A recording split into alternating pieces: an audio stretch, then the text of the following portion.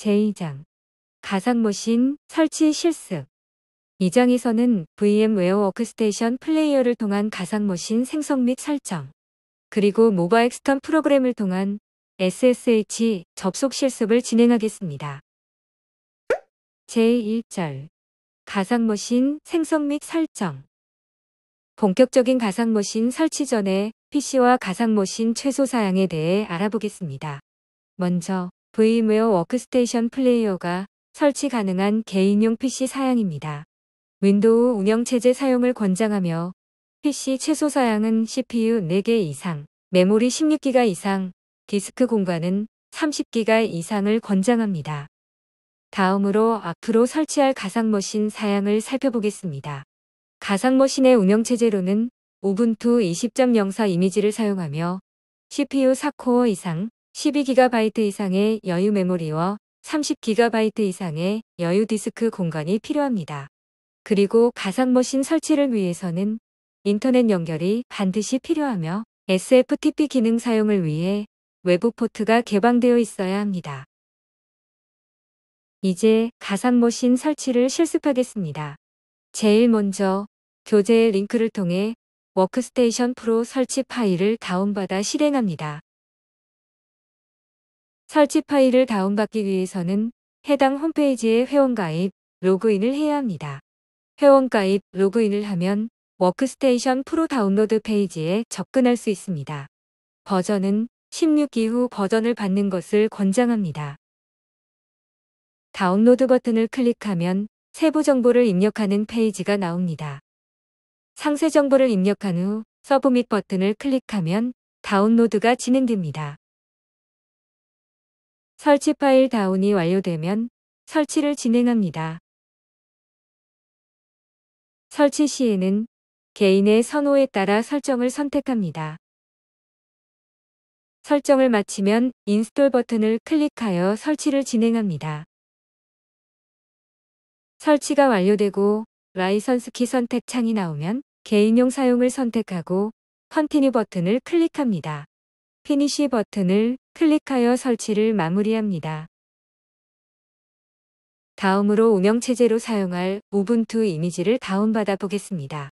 우분투는 리눅스 커널을 기반으로 한 운영체제로 약 6개월에 한 번씩 신규 버전이 공개됩니다. 본교육에서는 20.04 버전을 사용하겠습니다. 교재 또는 스크립트의 링크를 통해 데스크탑용 이미지를 다운받습니다.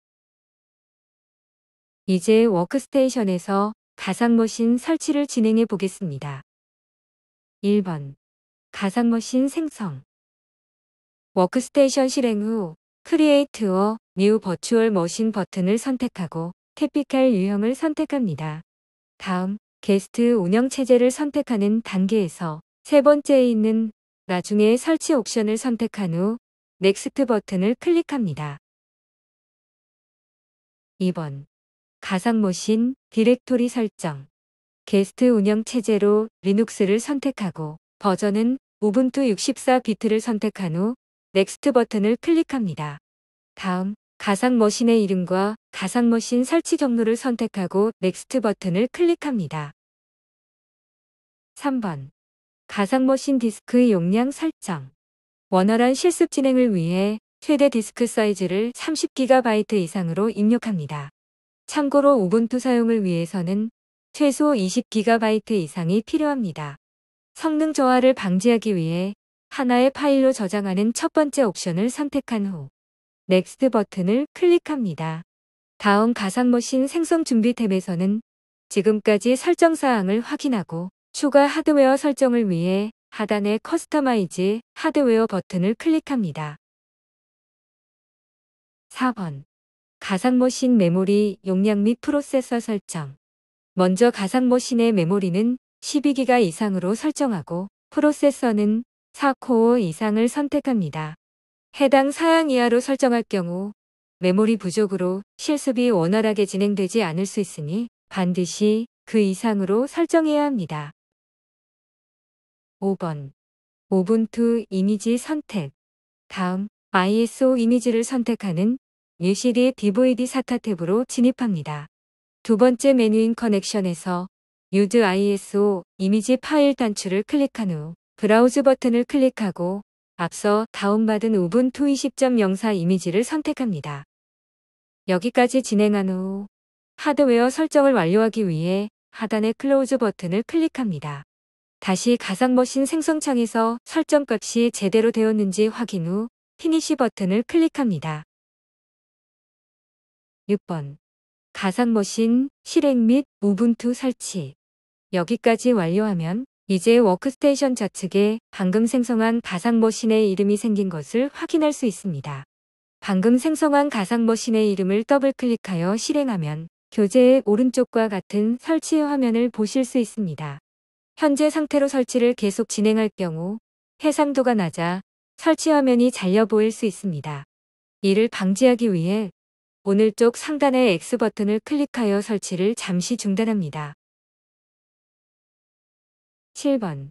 화면 해상도 조정. 우분투 화면 위쪽에 음량 왼쪽 버튼을 클릭하면 세팅 메뉴가 있습니다. 해당 메뉴를 클릭하면 우분투 내에서 여러 가지를 설정할 수 있는 메뉴가 나옵니다. 메뉴 중에서 디스플레이를 클릭합니다. 메뉴에서 레솔루션, 즉 해상도를 클릭하고 16:9 배율의 해상도 중 하나를 선택합니다. 1920대 1080 배율이나 1280대 720 배율 중 선택하는 것을 권장합니다. 8번. 화면 해상도 적용. 우분투 설치. 오른쪽 위에 어플라이 버튼을 클릭하여 해상도를 적용하고 Keep Changes 버튼을 클릭하여 변경 사항을 유지합니다. 다음 바탕화면으로 빠져나와 인스톨 우분투 아이콘을 클릭하여 설치를 다시 진행합니다. 9번. 우분투 언어 선택. 먼저 우분투에서 사용할 언어로 한국어 또는 희망하는 언어를 선택한 후 우분투 설치 버튼을 클릭합니다. 다음 키보드 레이아웃도 한국어 또는 희망하는 언어를 선택합니다. 한국어로 진행할 경우 코리안을 선택하고 한국어 100일 104호환 가능키를 선택한 후 계속하기 버튼을 클릭합니다. 10번. 우분투 설치 설정. 어떤 앱을 처음부터 설치하는지 묻는 질문에서 기본 설정으로 선택되어 있는 일반 설치 항목을 선택한 후 기타 설정에서 우분투 설치 중 업데이트 다운로드 항목을 체크합니다. 계속하기 버튼을 클릭합니다. 설치 형식도 마찬가지로 기본으로 설정되어 있는 디스크를 지우고 우분투 설치 항목이 선택되어 있는 것을 확인한 후 지금 설치 버튼을 클릭합니다. 11번. 우분투 거주지 설정. 다음으로 바뀐 점을 디스크에 쓸 것인지를 묻는 팝업 창이 뜨면 계속하기 버튼을 누릅니다. 한국 시간대와 동일하도록 거주지를 서울로 설정한 후 계속하기 버튼을 클릭합니다. 12번. 우분투 계정 정보 입력. 우분투 설치를 위한 마지막 단계인 계정 정보를 설정하겠습니다. 우분투 계정으로 이용할 사용자 이름과 암호를 입력하고 계속하기 버튼을 클릭하여 설치를 진행합니다. 계정 이름으로는 우분투 사용을 권장합니다. 우분투 설치가 완료된 후 설치 완료 팝업 창이 뜨면 지금 다시 시작 버튼을 클릭하여 다시 시작합니다. 13번. 터미널 실행. 우분투를 다시 실행하기 위해 키보드에 엔터 키를 칩니다. 우분투의 첫 화면이 나오면 원격 접속을 위한 오픈 SSH 패키지를 설치하기 위해 우분투 앱 메뉴에서 터미널을 실행합니다. 14번. 오픈 SSH 서버 설치 및 IP 주소 확인. 우분투 터미널에 접속했다면 교재 하단의 명령어를 통해 IP 주소를 확인해 보겠습니다. 첫 번째 명령어를 입력하여 오픈 SSH 패키지를 설치합니다. 그리고 우분투가 설치된 가상머신의 IP 확인을 위해 두 번째 줄에 있는 IPA 명령어를 입력합니다.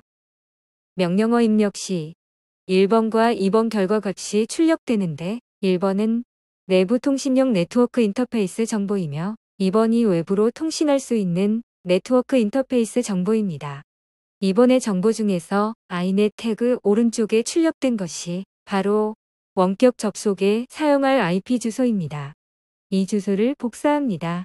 여기까지 진행하면 가상머신 설치가 모두 완료됩니다. 참고로 가상머신이 비정상적으로 작동하여 다시 시작하려면 상단 메뉴의 일시정지 아이콘에서 리스타트 게스트를 클릭하고 재시작을 묻는 창이 뜨면 예스를 클릭하여 가상머신을 재시작할 수 있습니다. 제2절 SSH 접속. 이어서 윈도우용 터미널 프로그램을 설치해 보겠습니다. 본교육에서 사용할 프로그램은 모바엑스텀입니다.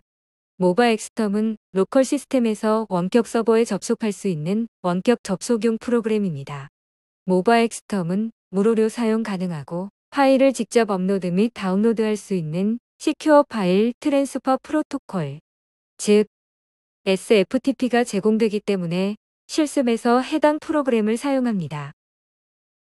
이제 가상머신의 SSH 원격 접속을 위해 모바엑스텀을 설치해 보겠습니다. 교재 링크를 통해 모바엑스텀 홈 에디션 설치 파일을 다운받습니다.